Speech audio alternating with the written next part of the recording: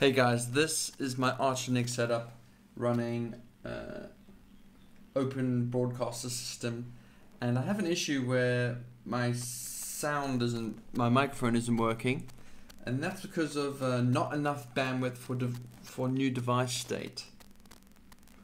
USB is a pain in the ass, so I need to reboot my machine. Right, it appears to be working, so let's start. I press S7 to start recording on the OBS system that I have here. This is my mic. I kind of have it positioned here and usually works out quite well, but obviously when I speak closer to it, it works well. This is a condenser mic. The one attached to that VideoMic, to my iPhone 6s is a Directional Rode one. I have a GoPro Hero 4 Silver attached to a Magwell. That sort of comes in USB and allows me to do this sort of capture.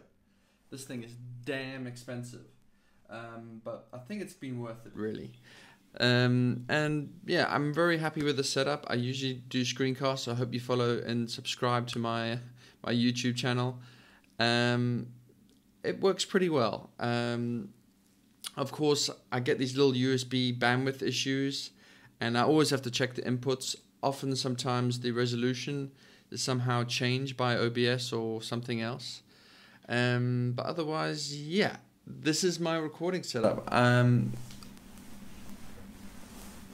6s over there for out and about, controlled by the selfie stick, and my Arch Linux X1C3 recording setup. Any questions, guys, please ask me. Thanks very much. Hey guys, the noise from the previous recording was from the lightning cable, I think, charging my iPhone 6 at the same time. I've come across a couple of issues with this VideoMic, whereby, for example, if I'm recording and I decide to just plonk it in, I found that the audio was completely maligned from the video that it was capturing. So don't know what's up with that. Also, the VideoMic seems to be quite susceptible to sort of wind and just like little subtle changes when you're moving it around. I guess this is why they give you this, which kind of looks damn ridiculous, but it does do the job. But you would think in a somewhat quiet room with no wind, or in some, obviously some scenarios with no wind, it would capture very clean audio, which it so often doesn't. That crackle, just that little bit of crackle, it's really hard to get rid of that in post-production, and yeah, I really wish it didn't do that.